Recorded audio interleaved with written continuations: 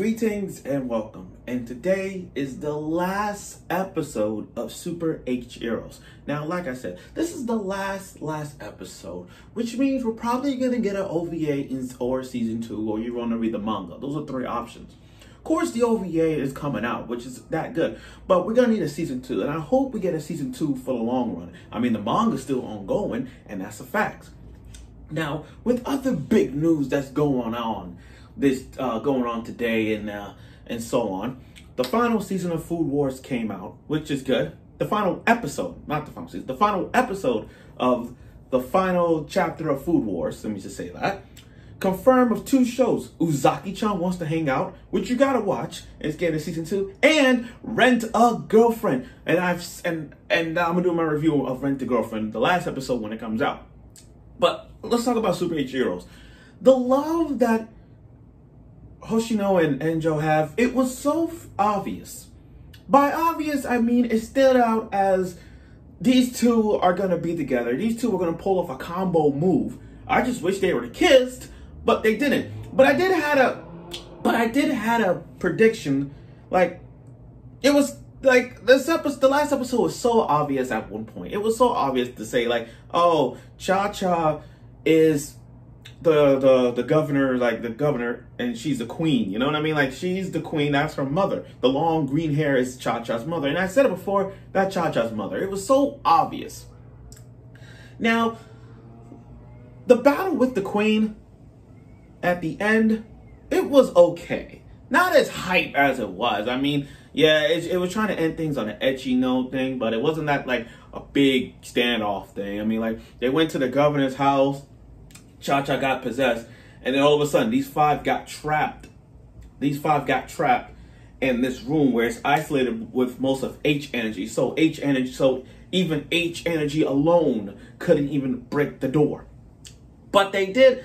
But in order to release all their H energy, the whole team had to do a forbidden move. One that every harem has done before. Like Basara or Issei. Yeah, Basara from Shimano Testament and Issei from High School DxD. The one thing that they have done to every girl in a situation with a bunch of girls will be an orgy.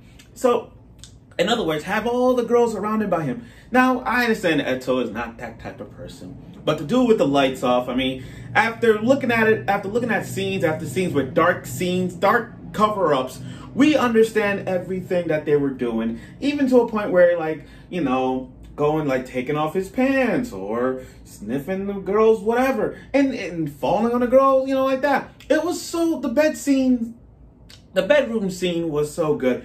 Like I said, it's censored. It's censored. I know that looking at it, you want to see more of it, but it's all those black shaded scenes, you couldn't see much of it. I understand it irritates me, it irritates for most people, but I don't blame you. But like I said, it's censored. The uncensored come out next year, so we can so when we look at the uncensored version from the first episode, we can look at it and say, you know what? That's hilarious. Or see what they're doing, like, whoa. So that's what they did? And they got rid of it? There are moments like that. Now, as they broke through the doors, here we go again. Barry's basking in the glory of them. These 5 Rangers finally power up and finally showing off their transformation outfits, which was good. Like all Power Rangers, we see transformations, and like this one, they did. And then all of a sudden, boom, here comes this giant boss battle, mini boss, a giant ass squid. And the moment I saw a giant ass octopus, I'm like, sorry, octopus. The moment I saw a giant ass octopus, it's just like, oh, here we go. Tentacles. Girls. It's like 1 and 1 makes 2. So I'm like, 2 and 2 makes 4. So I'm like, oh, so when you add this octopus with girls, that means we get a episode of those. But my point is, of course, that was going to happen at that point. So as they broke free, 2 of them broke free, which is the couple, of course. They broke free to go chase the queen.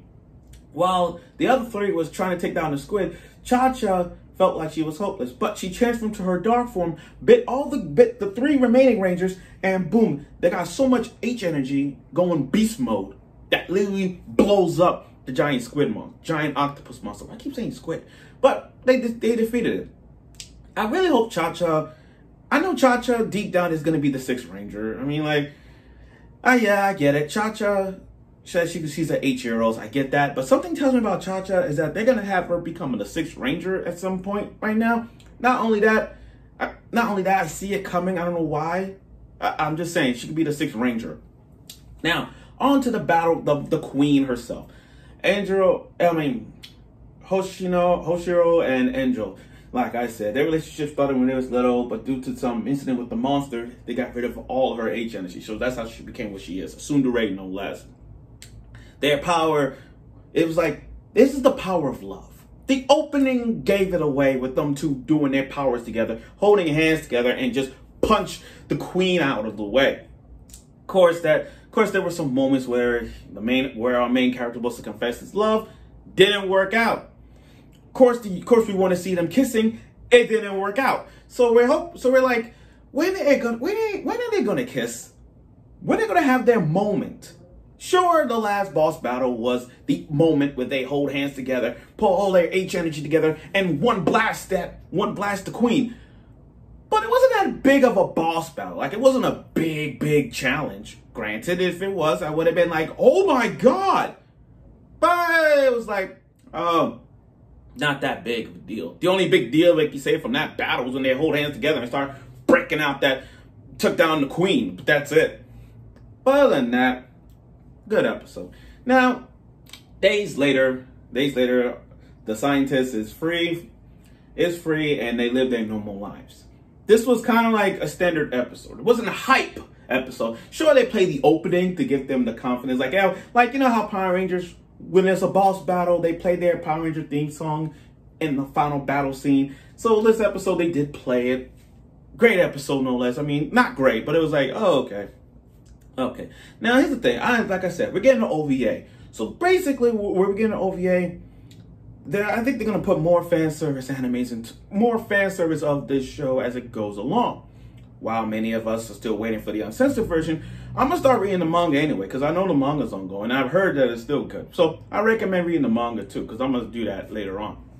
But still, there are still questions not answered. Like, is there more Rangers? Is there more H Energy Rangers out there? Are there any more HxEros Rangers out there in the other branches? Are we going to see more of our main character building up his harem? And what's with the dog? What's with the dog? Is this dog going to pull off a Yoriichi from Bleach? You know how Yoriichi was a cat and it transformed to a lady? Is this dog going to be somewhat like that? There's still questions not answered, which is why I'm going to read the manga. Now, overall, watching all these episodes, I see where this is going. They're trying to build the whole Sentai hentai thing going on with a mixture of Power Rangers and a little bit of fan service. You put them all together and you got a show like this. I get it. And yeah, we don't have any uncensored versions yet, so it's coming along. It will come along next year. I find this, like I said, they kind of rushed it a bit. We would have gotten more and more, but I feel like this is getting more into depths. Now, as in terms of a tier list of harem ecchi anime, this is like one of those shows that people won't even well, it's gonna be recommended, but it's not gonna be like, it's gonna be like for those who like Power Rangers. Like if you tell someone, oh, you like Power Rangers, then watch this show.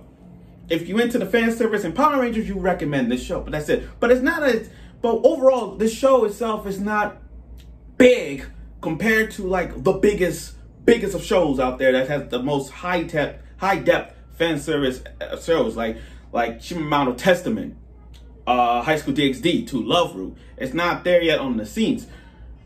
Watching Super HxEros is kind of like, I'll say, on a B tier term, mainly because it censors so much that we didn't see every little thing. Ideally, if it was uncensored, this would have been jumped up to an S or an A at some point. But truth be told, Super HxEros is not a recommended show of the summer. I mean, I'm sorry, for the summer, but it is it's one of these shows that you want to say, like, you know what, this is good. This is still good. And like I said, it's a good show. So thank you for watching Super HxEros. Later on, I'm going to do Rent a Girlfriend, because now that Rent a Girlfriend getting a season 2, I look forward to it. So for the last episode. So thank you for watching a review of Super HxEros.